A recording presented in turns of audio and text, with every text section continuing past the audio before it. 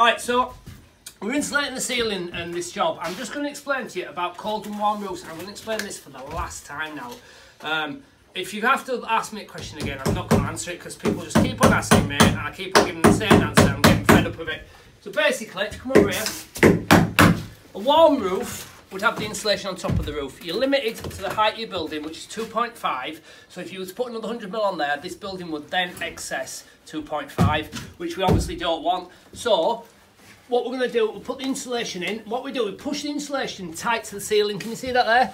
So it's actually tight to the ceiling. This particular bay has got a light in it. If you see the cable there, so I've cut a track out of the insulation down the side to let the cable run. I've also cut a track out there. We've rock wooled that part there as well. What I've done then, the square I took out, I've cut 25 mil off the square. I'm just going to then pop that up into there. Just stay there, Adam. Throw some nails on there. Nails, please.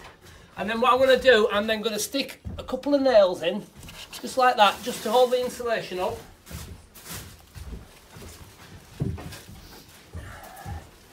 Can you see that, Adam, yeah? Yep. So I've put 4 nails in there like such, and that will hold the insulation up. Now, the idea behind a cold roof is that there will be insulation down there and a gap there. That air gap then will touch, when it meets the cold surface, when it's cold there, it will condensate unless it's vented.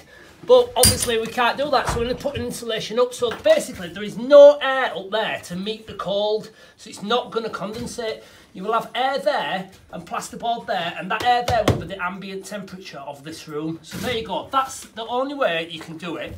It's a compromise basically, but there is no air up there to condensate, therefore it's not going to rot. And that's the only way we can do it. So, like it or not, that's the way it is. Don't keep asking me how we do it, because that is how we do it. And if you can think of a better way, then I'm all ears. But your height limit's 2.5, so that's it. So there you go, 100 mil cut out for your light.